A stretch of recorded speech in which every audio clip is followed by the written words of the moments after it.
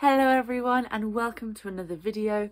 My name is Lizzie and today we are discussing my bookish bugbears.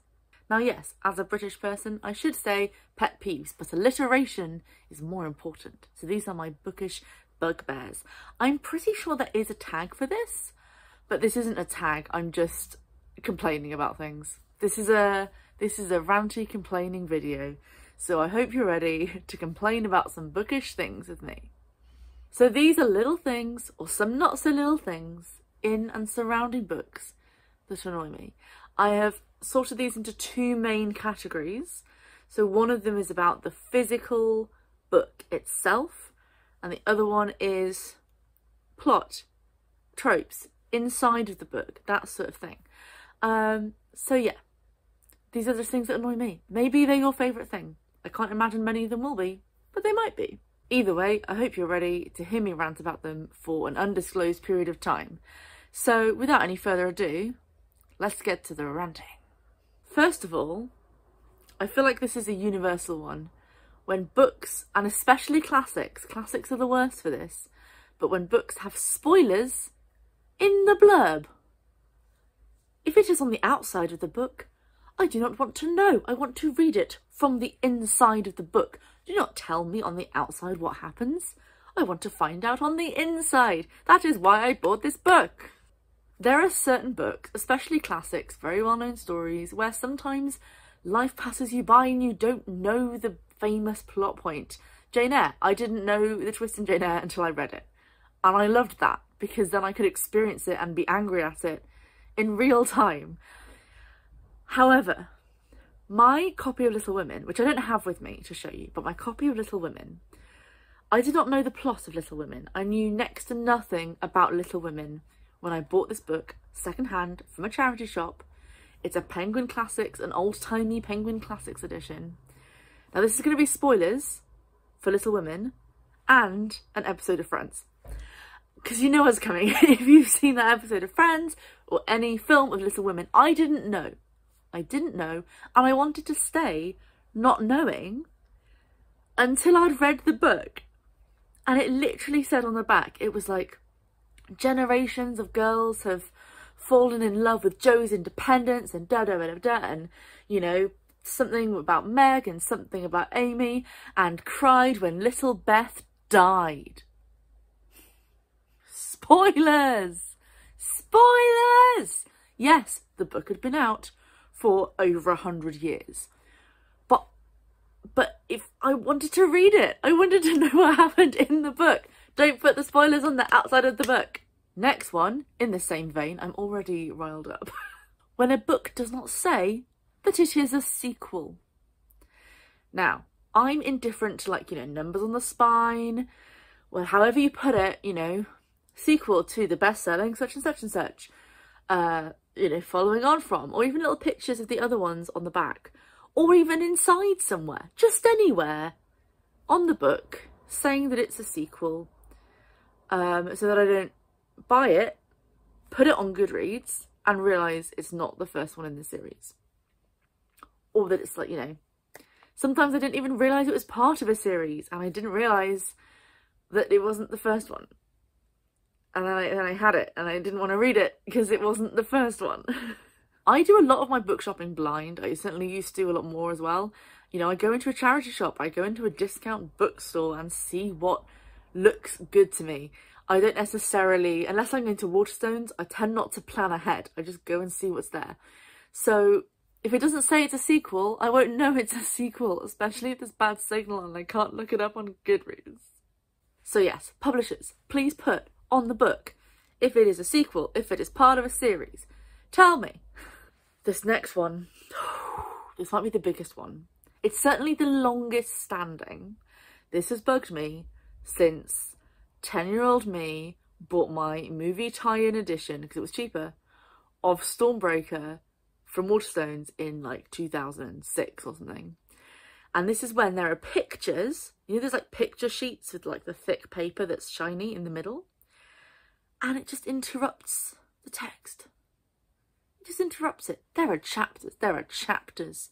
Why not put the pictures in between chapters?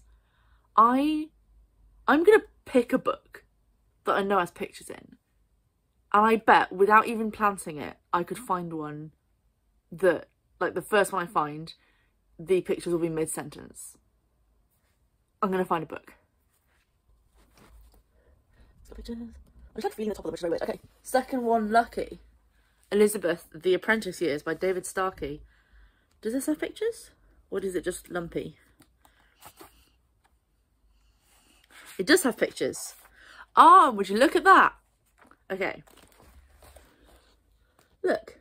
Mid-sentence. And then I've got... Oh, what have I thrown? So we're mid-sentence. And I've got 1, 2, 3, 4 pages of shiny pictures before the sentence carries on. What's that about? And there's more pictures. I bet the other pictures... Yep. There we go. Look, another mid-sentence. And then I think another 4 pages. 1, 2, 3, 4 pages before the sentence carries on. Now, I don't want to waste all of our time by picking up every book that has pictures in and checking, but I would put money on all of them being mid-sentence.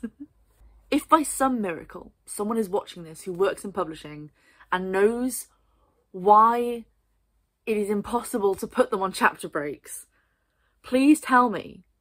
There must be a good reason. Like, so much thought goes into every part of a book. Like, and this is, you know,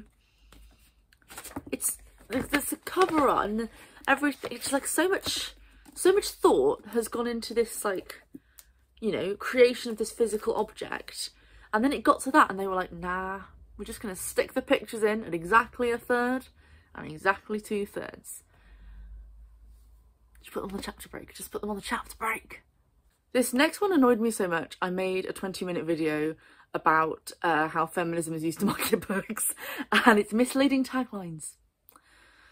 When you stick some buzzwords in a tagline and it doesn't pan out, I feel like this is another universal one. I don't need to go into depth, but yeah, that one is an annoying one as well. Now this next one, it's about the inside of the book, but it's not really about the story. It's about the punctuation. This is one of many reasons why I don't enjoy Sally Rooney books. It's the reason, one of the reasons I DNF'd Wolf Hall, and that is the lack of speech marks. They exist for a reason, you know? And like, why would you wake up and decide, you know what? I'm not going to use speech marks today. People can figure out when people are speaking on their own. I am better than speech marks. Now, I do have to admit with this one, I am inconsistent. I love free verse. I'm quite happy to read a book with no full stops. Girl, Woman, Other, one of the best books I've ever read. Don't think that's got any full stops. Or it's got very few full stops. I can't remember if it's got speech marks, but there is just something specifically about the lack of speech marks that really, really bugs me. And it was almost worse in Wolf Hall because sometimes it would have speech marks and sometimes it wouldn't. Sometimes in the same sentence, it would be like, in speech marks, dubba dubba dubba duh, said one of the many people called Thomas. And then the rest of his sentence didn't have speech marks.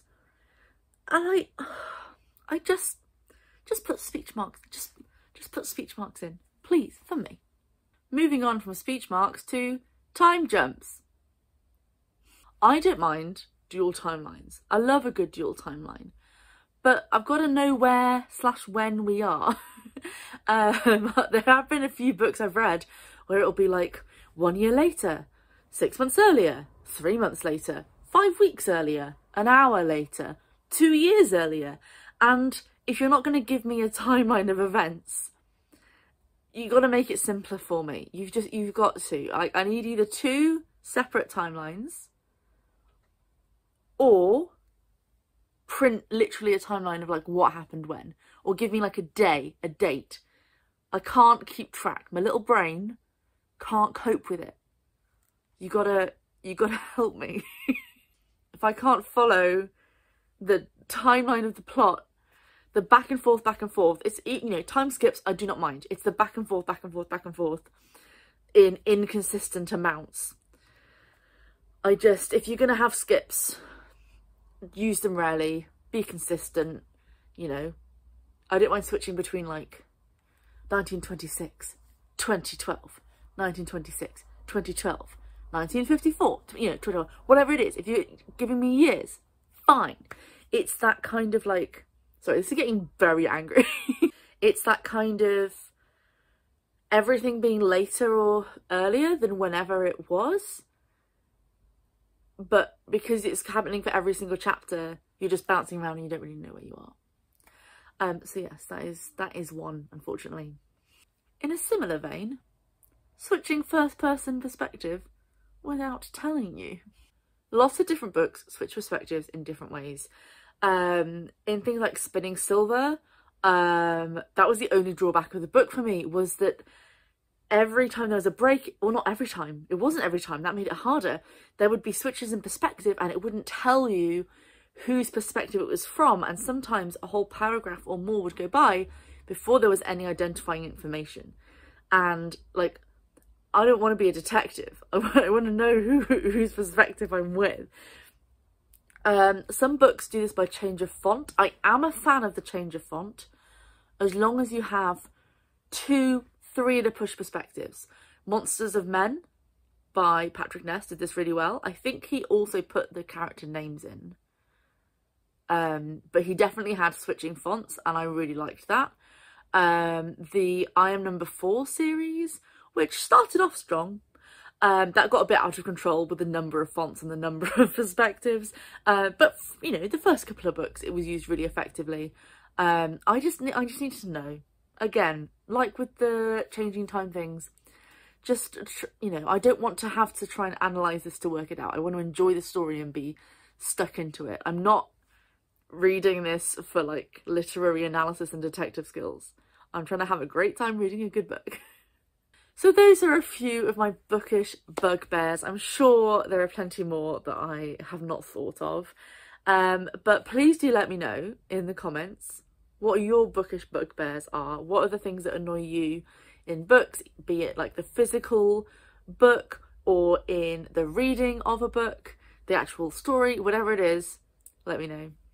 And if you enjoyed this video, give it a like. Thank you very much for watching and I will see you next time. Ta-ra for now.